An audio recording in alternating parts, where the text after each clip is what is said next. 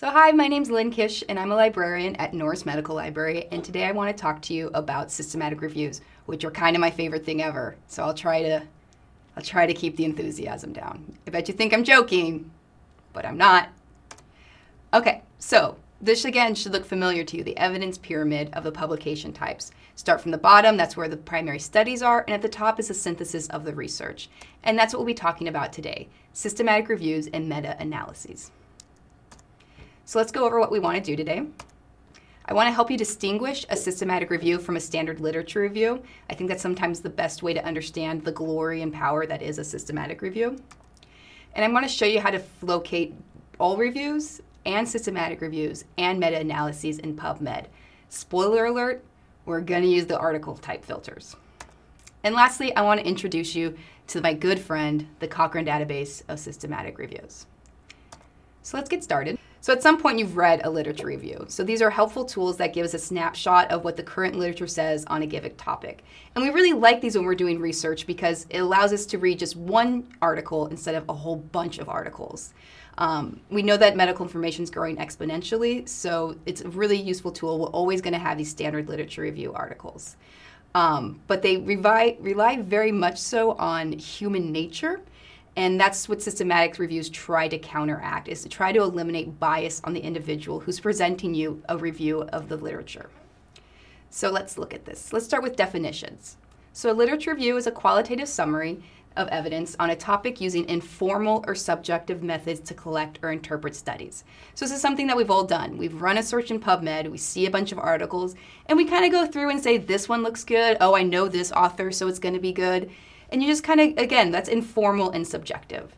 Whereas a systematic review is a high-level overview of primary research that identifies, selects, synthesizes, and appraises all relevant high-quality research evidence. So there's no longer that game of what looks good to me. Systematic reviews set out at the very beginning to get all the literature on a given topic. What's the goal of these two different articles? So a literature review is again just to provide a summary or overview of a topic, whereas a systematic review is trying to answer a focused clinical question that can be used to treat patients, and lastly, eliminate the bias of human nature. I know, that's what I want to do, someday. So the question that you use at the beginning, with a literature review, it doesn't have to be that specific. It can be a general topic or a specific question. So it could be as general as type 2 diabetes treatment among teenagers. Whereas a systematic review needs to be a clearly defined and answerable clinical question. And we really encourage people to use PICO, remember that, as a guideline. So it's not just about a patient or a problem, but you're also going to consider the intervention you want to use, a comparison to that intervention if there is one, and the outcome you're trying to achieve. So the components of a literature review, a standard literature review, look really familiar to any published article. You're going to have an intro, a methods, discussion, conclusion, and include a reference list. Whereas a systematic review is going to have a pre-specified eligibility criteria. Before the search was even created, the people who put together the systematic review tell you why something's going to be included and why it's not. That systematic search strategy is also going to be included. They're going to tell you, I used PubMed and I put in these terms, and this is what it looked like. They're also going to assess the validity of the findings, so when they go through and use their pre-specified eligibility criteria, and they'll provide you ideally with a flow chart when things were excluded, when things were included. So you really will go from thousands of articles now to just a dozen, and they'll tell you why those dozens were included. And lastly, there's going to be an interpretation and presentation of the results, sometimes using statistical methods and sometimes not. And lastly, of course, they will include a reference list as well. So you can see just that what's included and what's not included, how the level of evidence is going to vary between these two studies. So let's talk about the authors. In a literature review, how many you need? You really just need one person, but of course they can ask others for help. And the skills that they bring really is an understanding of the topic, and they're going to perform searches in one or more databases. In a systematic review, on the other hand, you have to have 3 or more people involved. The number 3 is important because when you go through the eligibility criteria, typically you have 2 people independently go through all your articles and decide what's included and not included. They'll then compare that process, the results, and if there's any contention or difference between those two, the third person can arbitrate. So that's why you need definitely 3 people. You also like to have 3 people because you have to, again, go through thousands of articles, and one person would not like doing that on their own. So the skills you need for a systematic review is not just an understanding of a topic, but a thorough knowledge of the topic. You also need to perform the search not just in 1 or 2 databases, but in all relevant databases. And lastly, if you plan to do a statistical analysis, such as a meta-analysis, you will need some of those resources and skills as well. How long does this take? This is a question I get a lot.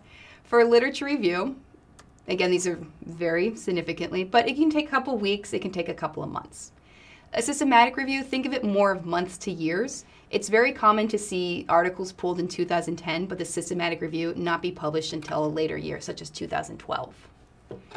An average for this is 18 months. So again, it's a big time commitment to complete a systematic review.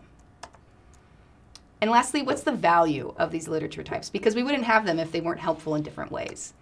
So literature review, they provide that summary of the literature on a topic, whereas a systematic review connects practicing clinicians to high quality, succinct evidence and supports evidence-based medicine. You can use a systematic review to treat a patient.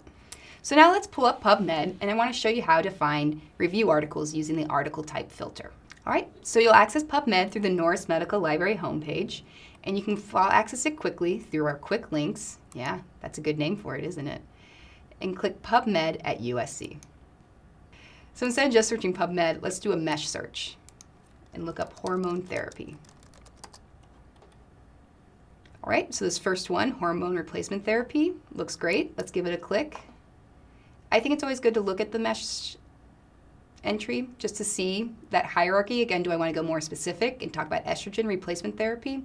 No, I think I want to keep it more general and do hormone replacement therapy. Once I think it's what I want, I'm going to add it to my search builder. So now let's look up heart disease. Ooh, heart disease is exactly what I want. Let's give it a click. Look at all those subheadings. It's magical, it's mesmerizing. And then let's look at this hierarchy. Do I want to go more specific? I don't think so, but oh, maybe I want cardiovascular disease. Yeah, I do, because I wanted to talk about blood vessels. So let's do a subheading. We're just talking about preventing and controlling. I'm going to add that to my search, and let's search PubMed. If I click review, I get 987 articles, and this is now all review articles. This is going to include all literature reviews, systematic reviews, and systematic reviews with meta-analysis. If I click more, and I go through this list, I'll see I have more options. Meta-analysis is a filter, and a systematic review is a filter. So let's remove the review. Now I just want systematic reviews. Now I have 173 to go through. But if I just want something with meta-analysis, I can do that. I can click meta-analysis, and now I have 21. So that's kind of the quickest way to hedge down your search in PubMed to include just these different review article types. Now, I do want to talk a little bit more about a meta-analysis. A lot of people like to say meta-analysis and systematic review like they're the same thing, but they're not. So I think this little diagram will help understand these differences. So if this circle is all the review articles, it's going to be all those standard literature reviews as well as systematic reviews. Then this box, not box, it's a circle, is all the systematic reviews. And within those systematic reviews, some of them have a meta-analysis. So you can have a systematic review with or without a meta-analysis. And I think that's the best way to think about it. Now I want to talk to you about the Cochrane Library. The Cochrane Library really has become the gold standard for systematic reviews, and it's because they're high quality and very transparent systematic review. They have their entire handbook available online to anyone to go through the process of what they do to create a systematic review. The Cochrane Library is more than just systematic reviews though. It also includes trials and reviews of effects. And what reviews of effects means is that they have people who read articles and then assess them for you. It's amazing. So let me show you how to use the Cochrane Library. And you'll find Cochrane listed on your student lab guide. So students, medicine, year 2.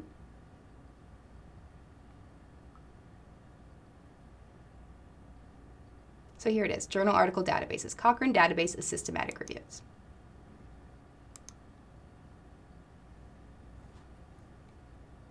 Okay, so there is a more advanced search. You can use Mesh on Cochrane, but from my experience using it, it's such a smaller database than something like PubMed that it's just fine usually to use the basic search.